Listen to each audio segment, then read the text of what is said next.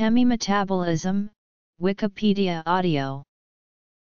Hemimetabolism or hemimetaboly, also called incomplete metamorphosis and poor metabolism, is the mode of development of certain insects that includes three distinct stages: the egg, nymph, and the adult stage, or imago. These groups go through gradual changes. There is no pupal stage.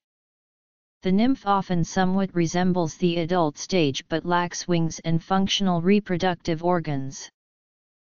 The orders that contain hemimetabolous insects are: in aquatic entomology, different terminology is used when categorizing insects with incomplete metamorphosis.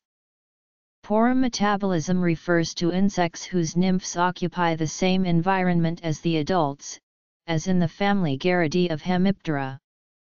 The hemimetabolous insects are those whose nymphs, called naiads, occupy aquatic habitats while the adults are terrestrial.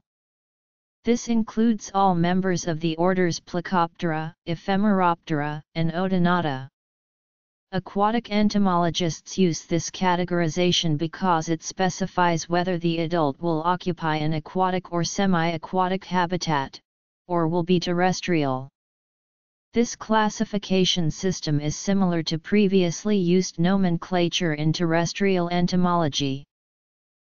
Orders: Hemiptera, Orthoptera, Mantodea, Blattodea, Dermaptera, Odonata, Phosmatodea, Thyraptera, Ephemeroptera, Plecoptera, Isoptera, Grilloblattodea, Thysonoptera.